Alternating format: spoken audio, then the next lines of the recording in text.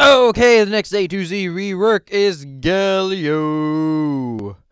Okay, now, Galio the Colossus. He was just kind of recently reworked,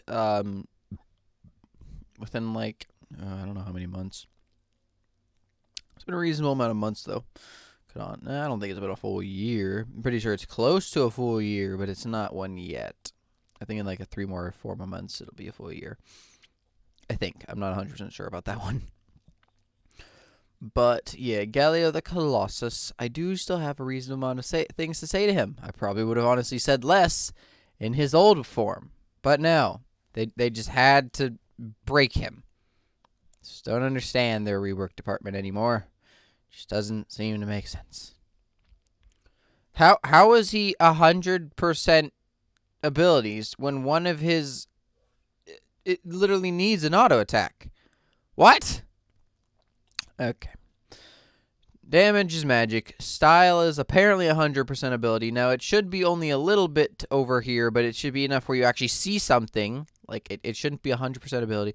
Difficulties is 2. I can understand that. Damage is 2. That's stupid. This is stupid. When he has toughness, crowd control, and mobility, he shouldn't have this much in so many different categories. This is so stupid. They should either take away his damage or take away some of his toughness. Or his crowd control. Better yet, take away one of each of these and just give him 1 damage. That's what they should be doing. But no, they just decided, let's just give him everything. Okay. Outside the gleaming city of Demacia, the Stone of Colossus, Galio keeps vigilant watch.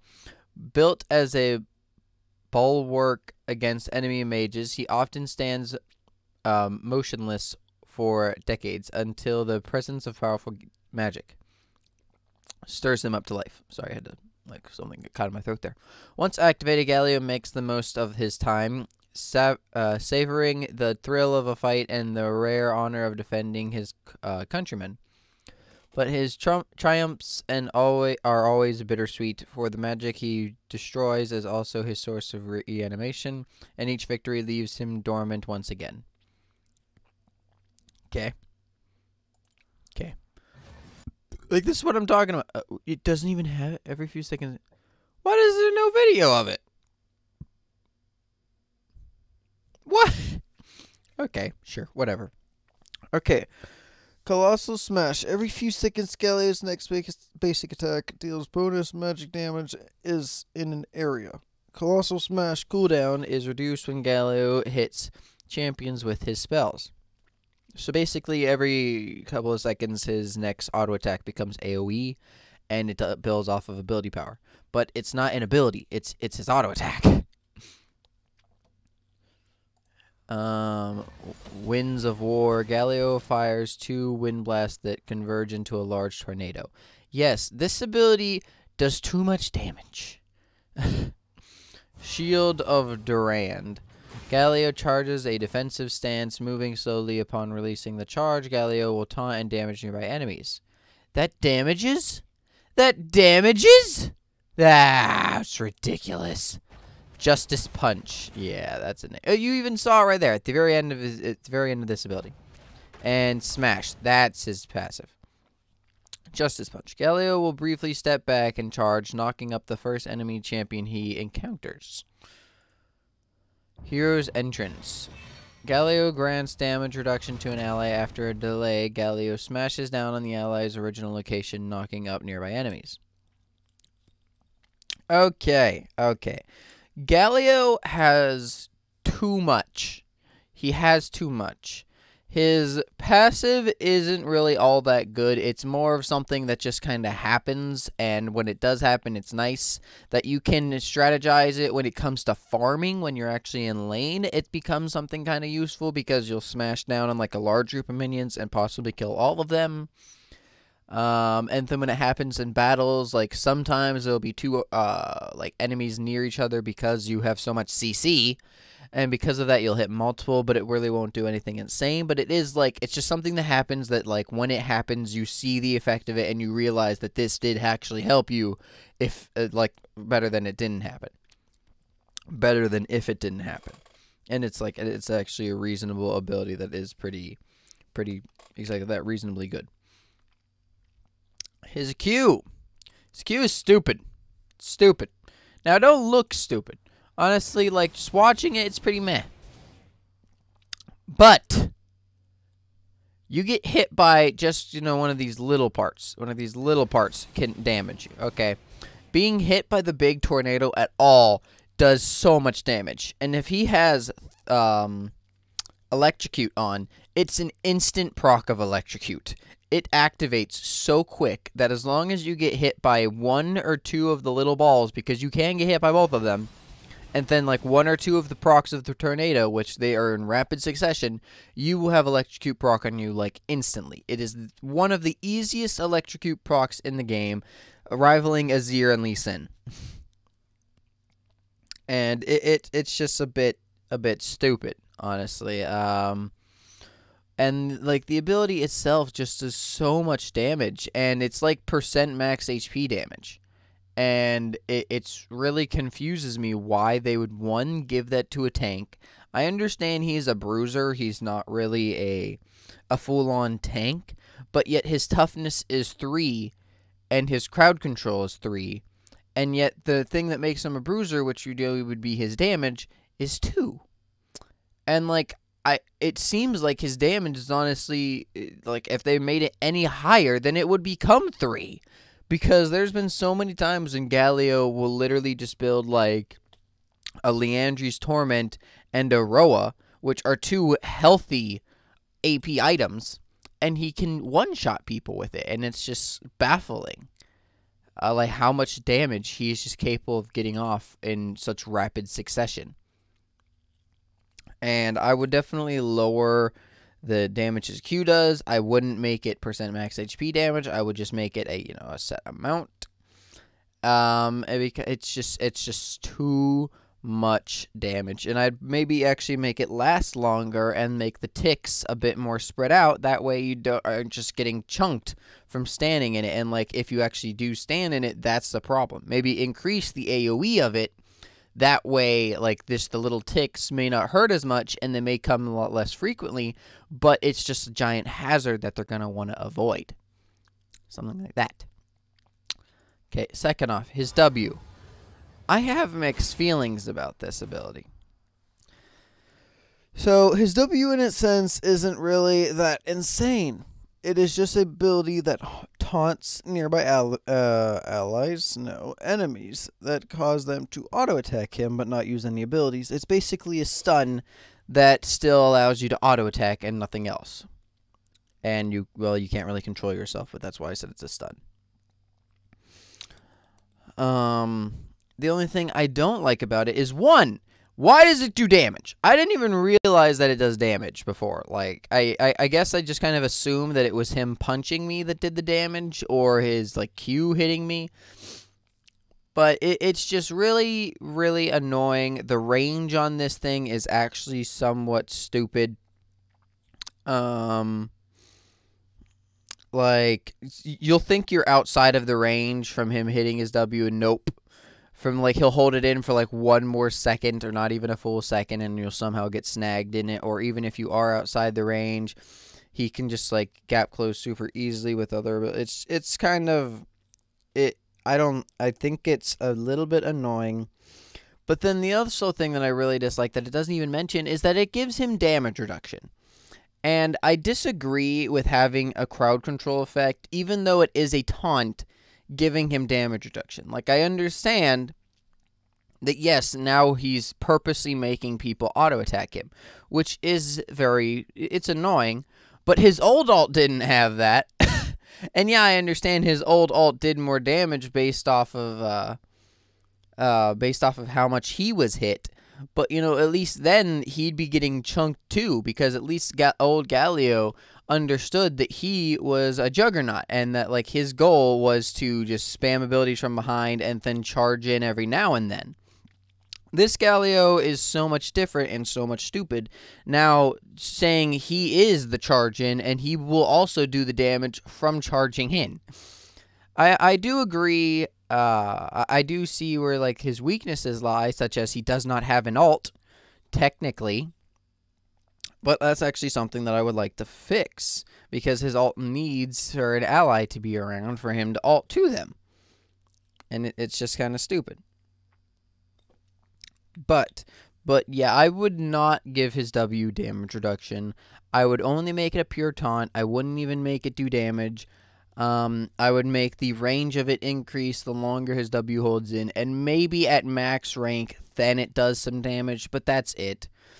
Just because I don't, like, one, it's just like other times, or why would you give CC to something that, or why would you give damage reduction to something that's also going to CC a target?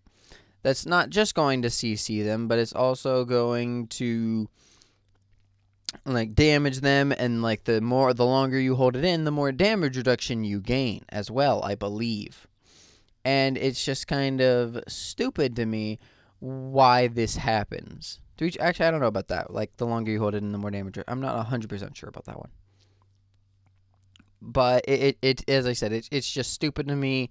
I disagree with the fact that, like, he should be able to taunt people and do damage to them and get damage reduction off of it. If anything, maybe not only that, but it also passively. It doesn't even show the passive. This ability passively gives him a magic shield. So, like, what? What? Okay, so I would honestly, I'd leave the passive on there, because that is what he is meant to is, like, anti-mages. And I would say for the most part, he honestly is that. For a lot of mages, can't really deal with him being on top of them. Most mages in general are like, if you are on top of me, I'm probably going to die. And because of that, he actually does get in the face of mages really well. And I would leave his W passive on there about giving him the shield. But as I said, I would just make it a pure taunt that gets bigger the longer you hold it in, and the taunt itself gets longer the hold it into too, because I'm pretty sure that's already the way it works. And it does no damage. Only at max charge does it do damage. And even then, it still won't be anything insane, but you'll actually be able to see it. And then whatever the heck it's called, he shouldn't. He will gain as I said, like, no damage reduction, and only upon max rank will it do any damage itself. Justice Punch. I cannot believe they actually named this Justice Punch.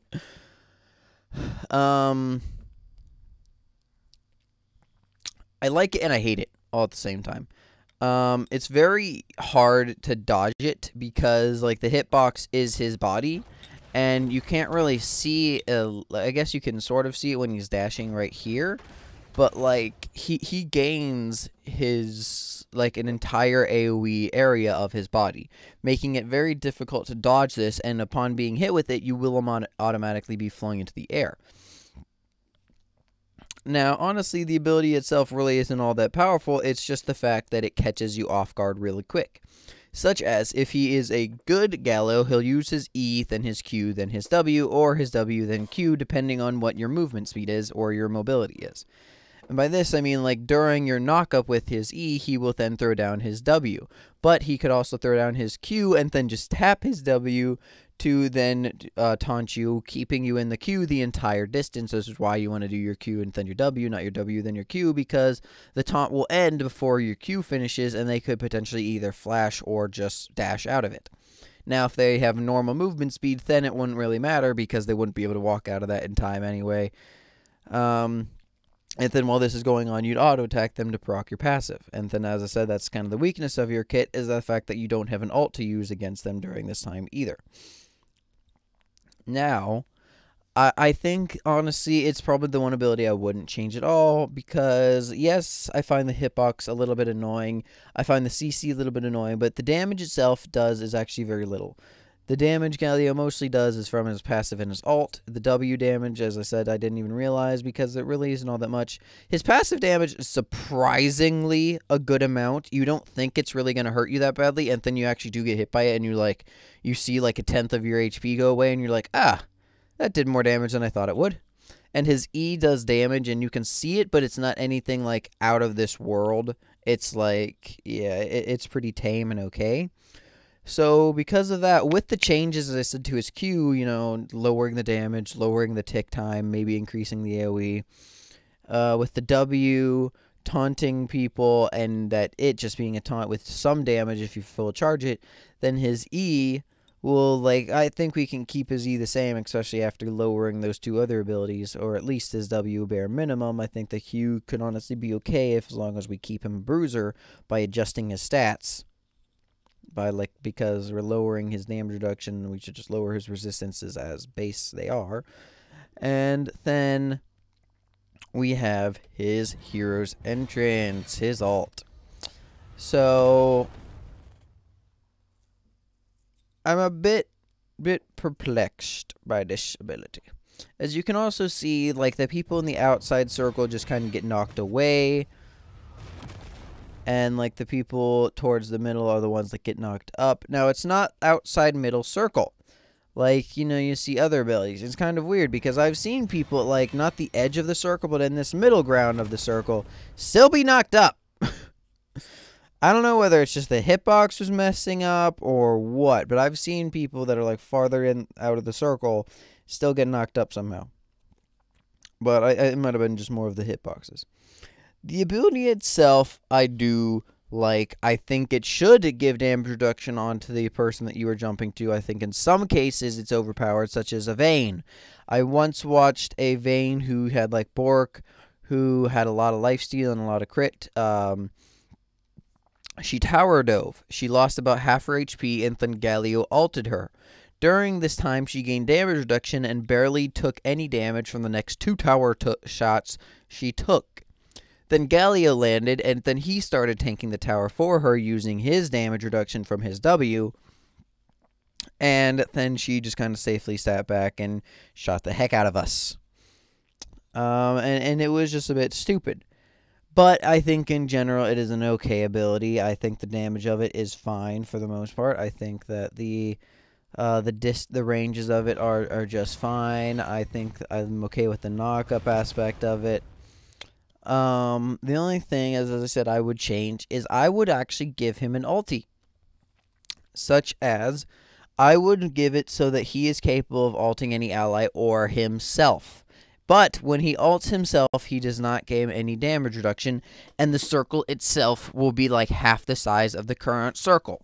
He will then pull out his wings. Any CC will cancel this, just like his ult is currently.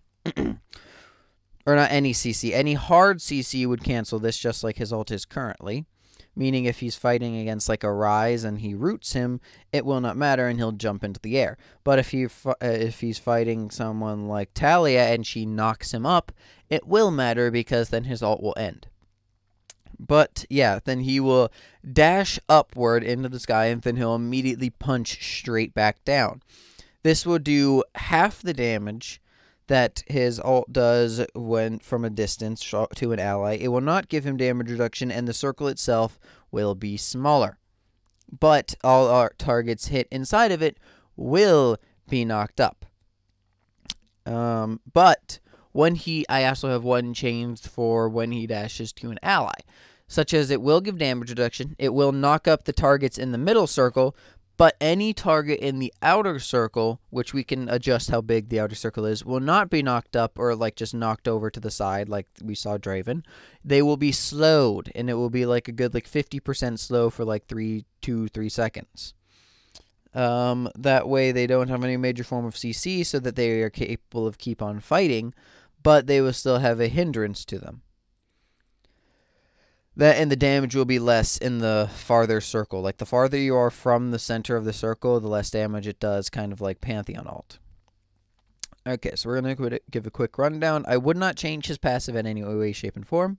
I would change the damage of his Q, or I would change the ticks. Now, I would actually choose one or the other. I know earlier I was saying both, but the reason I would choose one or the other is because now he has lost some of his tankiness, and because of that, I think he should retain some of the amount of damage he does.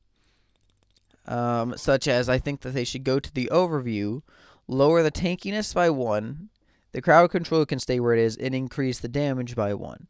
That way, he's more of a bruiser than a tank.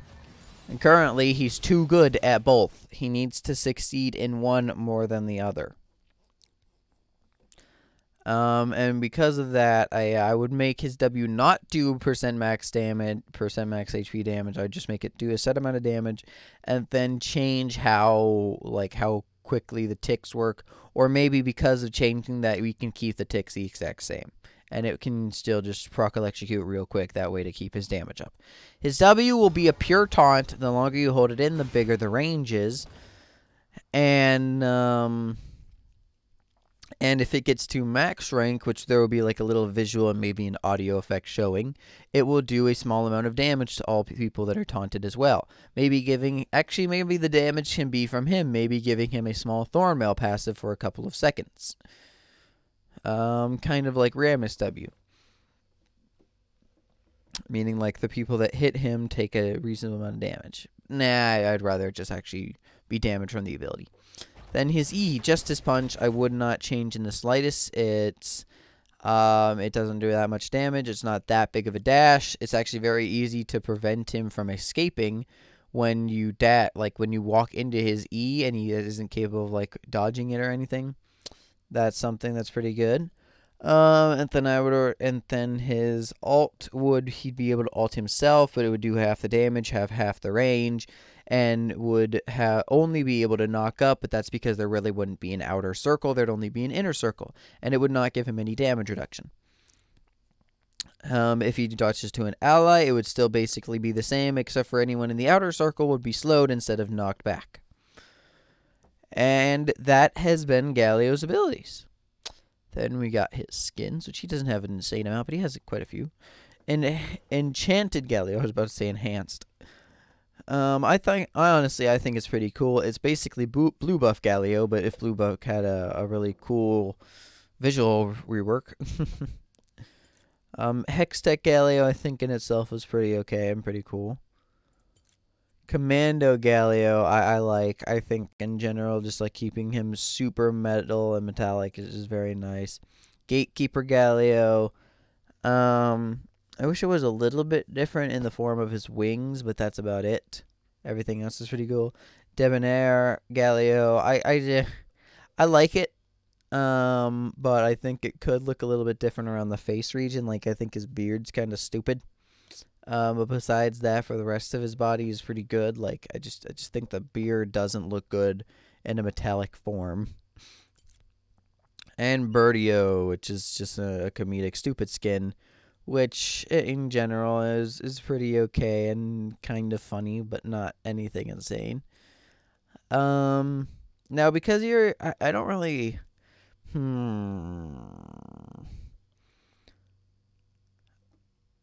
There's a few. There are a bare minimum of one skin that I can think for him, such as the high school skins, or like the school days or something like that. Let me go to Ari. She has one. Here, Academy Ari. See, I can see an Academy Galio, but it wouldn't be the Academy that you're thinking of. I don't know how they name it, though, because they can't name it Academy. They'd have to name it something slightly different, because what I plan on him being is security for the school. Oh, what is this in the background? Didn't see this before. Okay, but I would have him being security for the school. That way they just don't get into any trouble, and he's always just like, stand behind me, I'll defend you type of thing. Because like these people are Academy, so yeah, he would definitely be like Academy security or just security Galio. And then it would show him like if like the school badge on his police uniform esque, he'd still have it'd basically be like Birdio in the sense of where he's just wearing a costume, because like this is almost base Galio. It would essentially be like Birdio in that state, but really he'd be like in a good bulletproof vest, police badge. He'd have like the police hat on, and he'd have like this like the school colors on his body, and then like the school badge associating him with the Academy skins, and maybe he would be thrown in the background of the Academy skins. Besides that, I did think I don't really know how they do this because he doesn't really resemble a dinosaur.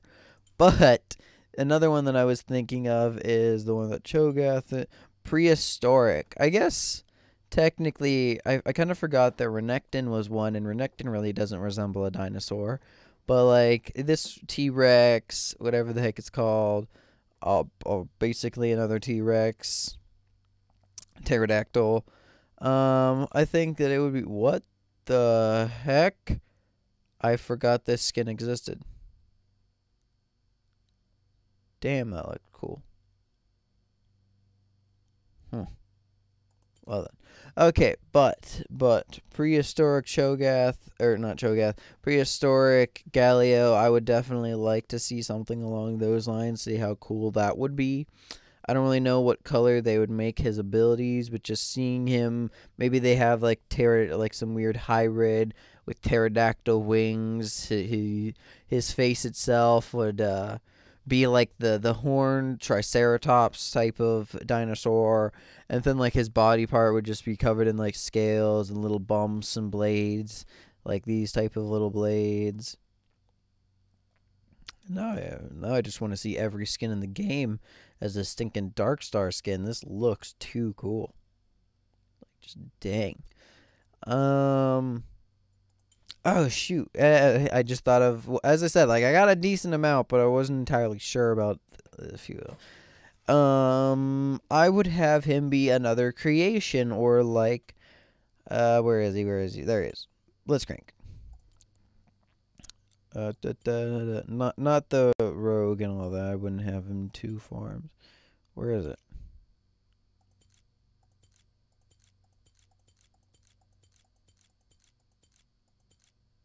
Oh shit, that's right. Blitzcrank doesn't have one. Blitzcrank, that was the skin I wanted to put on Blitzcrank. I guess let's go to the creator then. Victor. Okay, I think you know where this is going. Yep. Creator, Victor with Cho'Gath, Urgot, Kog'Maw, Vel'Koz. I want Blitzcrank to have one because, you know, Victor literally created Blitzcrank and all. But whatever. Oh, yeah, Skarner. You can see Skarner's little blade back there and part of Skarner right there. But yeah, I want to see a battle cast Galio, potentially just something like Victor. He sensed Victor's magical power since Victor is a mage, even though a majority of his magic is science. And then when he went to stop him, he then got attacked by all the other battle casts, and he didn't manage to beat them. And then Victor experimented on him, turning him to another battle cast that's like more metallic based. And all of his abilities would kind of change, more red colored and red themed. I would definitely like to see maybe like speakers on his body or something, kind of resembling how Cho'Gath is for Cho'Gath's roar, but that would be for his W. Instead, he'd have like jets on his back to propel him forward with his E. He would still have wings, but they would look like different. His Q would shoot wings off, or shoot missiles off of his wings, and those would be the two little like wind pillars that explode in the middle, and then they'd make like a little nuclear spiral cloud where they collide. And that would seem really cool. His passive would basically just be the same thing, but it would look more like an explosion when he punches the ground. And then when he ults, he would turn on the rockets on his back while he's charging. You'd be able to like see the smoke appear near his feet and like push away from him, kind of like when an actual rocket launches. And then he'd jet into the air, and then he'd slam down, causing yet again like a nuclear kind of explosion. That would be a very, very cool skin. All the last bit of that I came up with on the spot. The first bit was thought of, but not the last bit. That's cool. And those are skins that I would like to see for Galio. Those three. So, yep. I think that he, in general, should be left toughness. He's fine with crowd control. I'm fine with his mobility. I think we should keep his damage basically the same. Just put another point in here and maybe increase it a little bit. But yeah, but then make sure that his like base armor stats are also lowered, because he's too good at too many things. There's been so many times when he's been able to one-shot people. He's so insanely tanky. It's ridiculous how tanky he is when he also does as much damage as he does. Like, they need to fix it, because he just does too much damage for being way too tanky. So thank you all very much for watching today's daily. Oh my god, I keep doing this and I really need to stop. At least I didn't say today's stream. Thank you very much for watching this A to Z. If you happen to know any Riot members, please tell them of this rework or changes. I would love for them to potentially either contact me or just be like, huh, that's pretty nice, and decide to just do it or something like that. I would still like the credit, but still. And if you have any feedback whatsoever on Galio or any of the previous champions that have done through the A to Z, please leave it down below. I will read it and get back to you as soon as I possibly can. So thank you all very much for watching. I'm going to have to bid you all adieu. Goodbye.